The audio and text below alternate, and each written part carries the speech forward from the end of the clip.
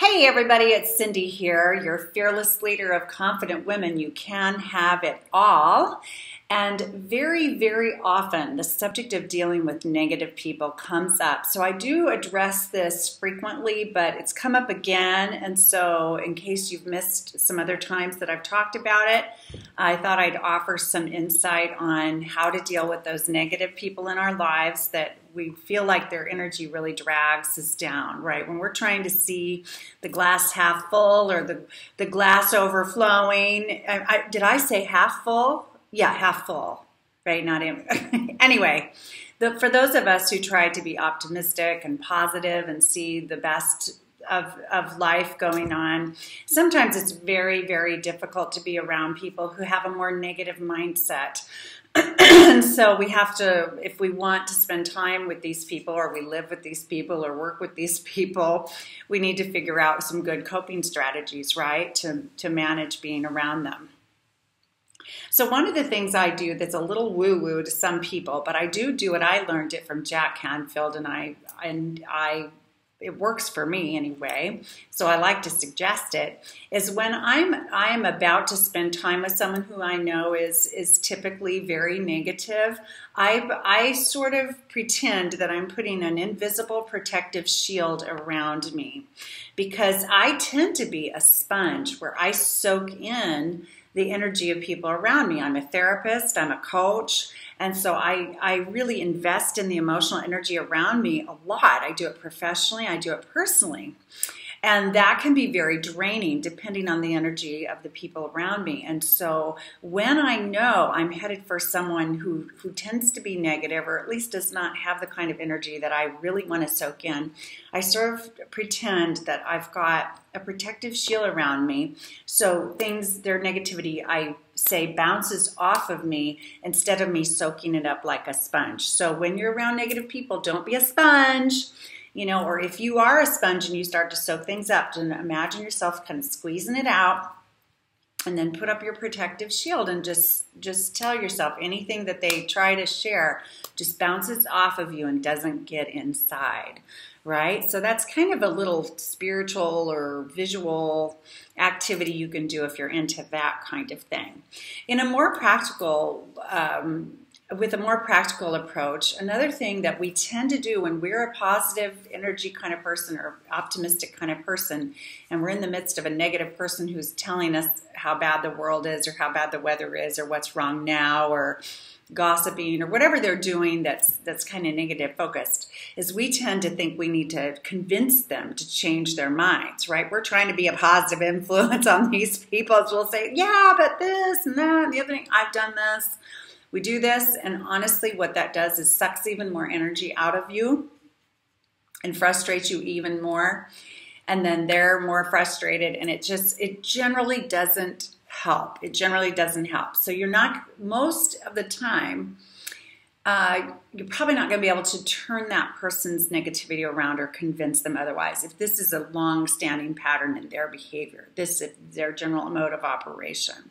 Because for them to switch around, they've really got to want to change, and they've got to be really self-aware of that pattern in their life, and then practice to turn it around. So you just saying, you know, if they say, oh, it's a cloudy, drippy day, and you say, oh, but the temperatures are pretty mild, actually, and I'm enjoying the fall colors, you're probably not going to change their mind, and you'll just frustrate yourself. So I wouldn't spend your energy working on convincing them otherwise about what they believe about whatever it is that is negatively focused. Another thing you can do is just say to yourself, when this person or these people, you know, there she goes again, there he goes again, or whatever, when you're in their presence, you can say in your mind, oh, yep, that's she's being herself. Yeah, or he's being himself. That's exactly who I expected they would be.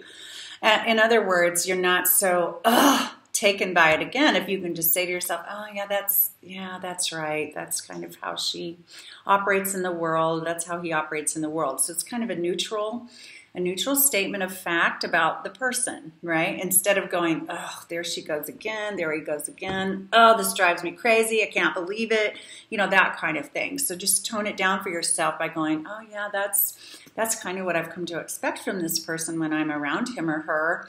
And that's too bad. It's kind of too bad. Kind of feel for them, have some compassion, because they're not happy people.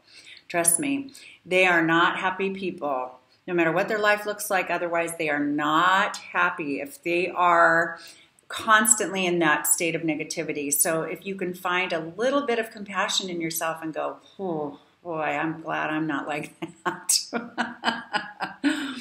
And yeah, that's her in that space again. Gosh, that's a shame, because life's more fun than that. We're really the lucky ones, those of us who are more optimistic and come from a more positive perspective, honestly. So it's very important to stay in your own mood. You do not have to go down with them. If they're depressed, if they're angry, if they're negative about this, that, or the other, you don't have to spiral down with them. So make sure you stay in your mood, your own space, the kind of energy you wish to be in, no matter how much, you're getting the opposite from this person. So just stay in that frame of mind. Anything you have to do, whether it's some breathing exercises, some mindfulness, where you're staying present with yourself, or if it's just, ways you need to talk to yourself in your head when you're in their presence, or just by grinning and bearing it, kind of, and just being present with them and not disagreeing or not agreeing with them, and just going,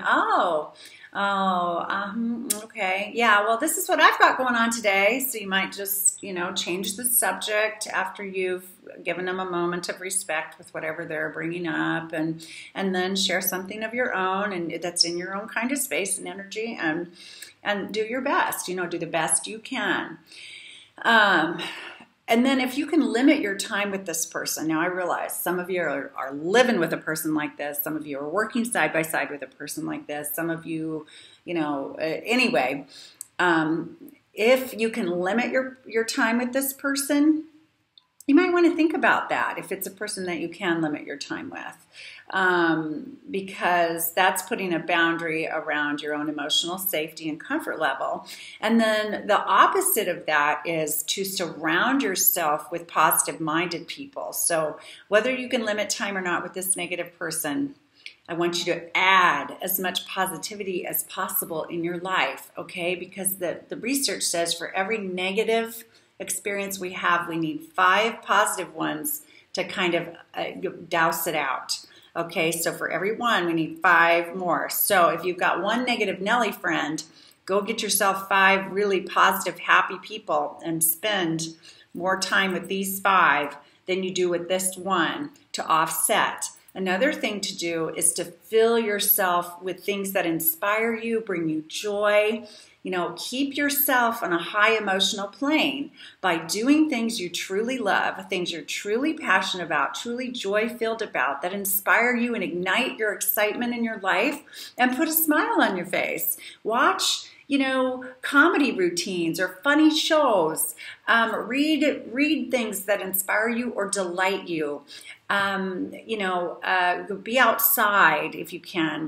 Being in nature boosts our immune systems and our moods, and exercise boosts our mood too. So raise your joy level by doing all these other healthy things. So then when you're around a negative person, it doesn't have as strong of an effect on you. Okay, so again, making sure that every day you're doing things that you love. Actually, as I mentioned the other day, those of us who live our top 5 passions every day are the happiest, healthiest, most successful people out there. And so this is another lesson to us about dealing with negative people, because if you're so busy living your passions, surrounding yourself with positive people, feeding your mind with music or information or experiences that bring you joy, that negative person will have less and less power to affect your mood and affect your days, no matter how much time you spend with them. So those are my thoughts for today. If you'd like to talk more about that, or if you need anything else, I'm a coach. I have private coaching programs, a 90-day private coaching program and a year-long coaching program, and I would love to talk to you about those and what's going on in your life and see if we can come together and do some awesome work together to transform your life so you can create your own definition of success and happiness. So let me know, and I will talk to you again soon. Have a great day. Bye.